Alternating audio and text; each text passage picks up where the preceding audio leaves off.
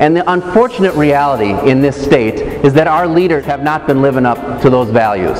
And instead, we've been left with the Sam's Club values of Governor Plenty. Do everything as quick as possible, easy as possible, cheap as possible, and don't look back. And I'm running for governor because we need to change that. And I deliver some real results for Minnesotans.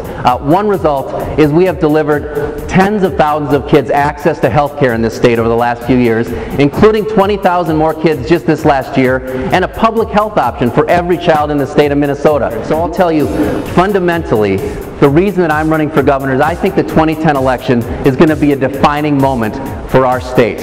When Governor Plenty, with a stroke of his pen, eliminated health care for 30,000 of the most vulnerable, poorest Minnesotans, he crossed the line that Minnesotans aren't going to accept.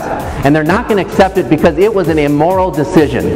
And we have to call him on that. What this next election absolutely has to be about is who we are as a people, who we are as Minnesotans. And that's the kind of campaign I want to run. For 10 years now, we have had a governor and Republicans who have been selling us on this notion that we're all going to do better off if we just are left to our own devices.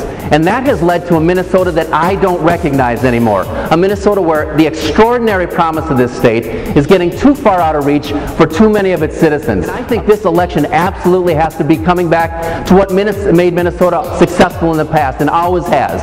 And that is acknowledging that when we act together, we're better off. And that we owe obligations to one another, and we should take the personal responsibility to honor those obligations. The next governor has to understand that the legacy of our generation can't be about just our tax rankings, but about the quality of our kids' education, the purity of the waters in our lakes and streams, the affordability of the health care that our families have access to. Those are the things I believe in. Those are the things that this party believes in. We absolutely have to make the next election about that, about who we are as Minnesotans. That's the campaign I'm going to run, and that's why I would be honored to be your next governor. My name is Paul Teese, and I appreciate and I'd love to earn your support. Thank you.